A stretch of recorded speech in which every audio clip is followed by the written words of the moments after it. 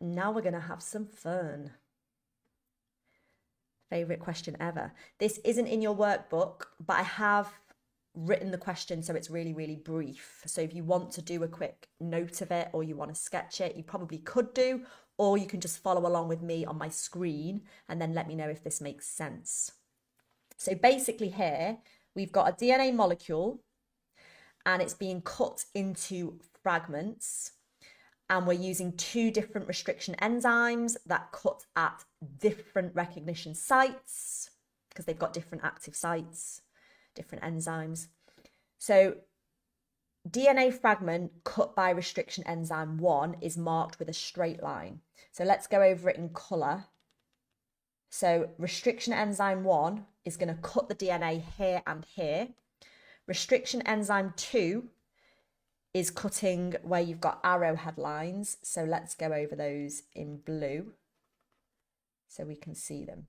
Okay, so that's restriction enzyme 2. Let me try and do that again.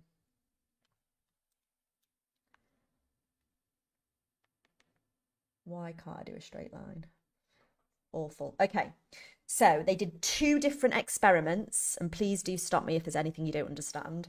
In experiment 1, the DNA was cut into fragments using only enzyme 1. So what I would do in the exam, ignore the blue cuts, because in experiment 1, we're only cutting it with enzyme 1. So I would probably, underneath, I would draw, this is probably what I would have done, I would have drawn the length of the fragments that I would have got if I had just cut the DNA with enzyme 1. Yeah? That makes sense so far? Now, in experiment 2, the DNA was cut into fragments using both enzymes. So now let's draw on what fragments I would have got if I had used both enzymes.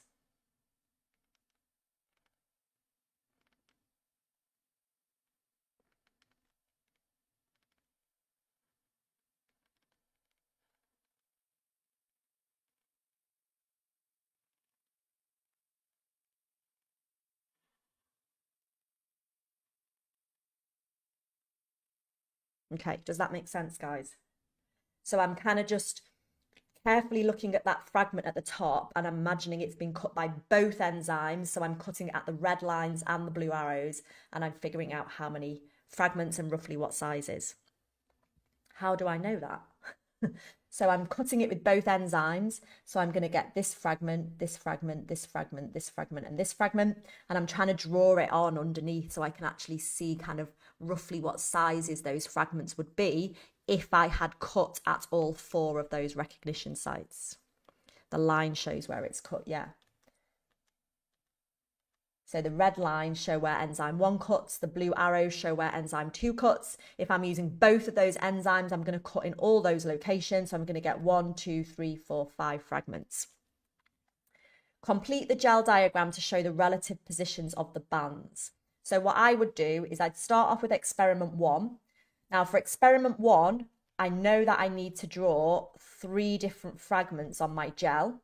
And I can see that I've got one that's really big, so it will not travel very far. I've got one that's kind of medium length, and I've got one that is shorter. Yes, exactly, Holly. In experiment 1, I've got 3 fragments, so I should draw 3 fragments on my gel. In experiment 2, I've got 5 fragments, so I should end up with 5 fragments on my gel. The diagram was labelled with the cathode at this end and the anode at that end. So I know the DNA is put into the cathode and I know it moves towards the anode because DNA is negatively charged. So I'm kind of, if I number these for you, that might help as well. I'll number the fragments. So when I cut with enzyme 1, you get this really big fragment, which is not going to travel very far. You get kind of a medium-sized fragment, and then you get a smaller fragment which will travel further. Will they put the lines on the exam or do you have to guess? No, this diagram at the top, Holly, was given. So they showed you the DNA molecule and they showed you, just like I did, where enzyme 1 cut and where enzyme 2 cut. They showed you that. Yeah, I drew over them. Do you want me to rub it out so you can see the original diagram? Okay. Now, this is where it's going to get trickier. Experiment 2, I obviously have 5 fragments, but I need to show the relative positions. So I can't work out exactly how far they're going to move, right? Because I don't know the size, I don't know the mass, I don't know exactly how long they are, but I should be able to show the relative positions. So can you see this fragment here is exactly the same size? So I should draw that one in exactly the same position. Yeah? Because it's exactly the same size, isn't it? If I cut with just enzyme 1 or I cut with enzyme 1 and enzyme 2, that fragment would be exactly the same size. Now, my very, very big fragment that I had, if I just cut with enzyme 1, can you see that that's a little bit smaller down here? That's a little bit smaller now, isn't it? So I'm going to have to draw that a little bit further along. And then I've got 3 other fragments. This one, and this one. I've got these 3 fragments and they're all a little bit smaller than fragment number 3 in the first experiment.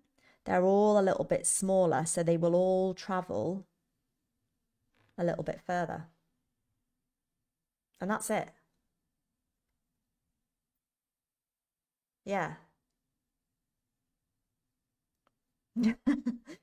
Doing the drawing, I would have had to have done that drawing.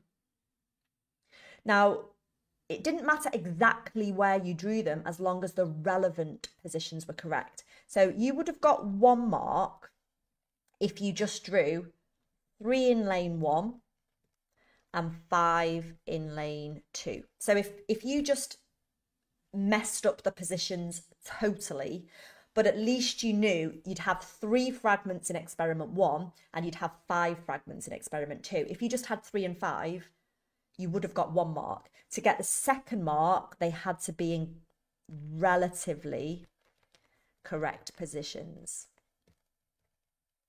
So for example, in experiment 1, that's got the biggest fragment, so it should have travelled the least distance. Experiment 2 should have travelled a little bit further because you've had a bit cut off the end.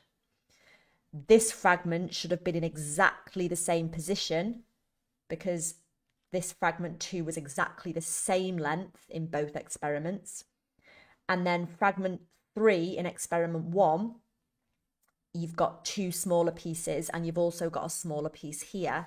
So you should have then had 3 smaller fragments travelling further.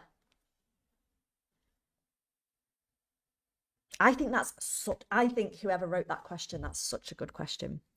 Would you label them 1, 2, and 3? No, I was just trying to do that to help you understand it. But that's how you would do it.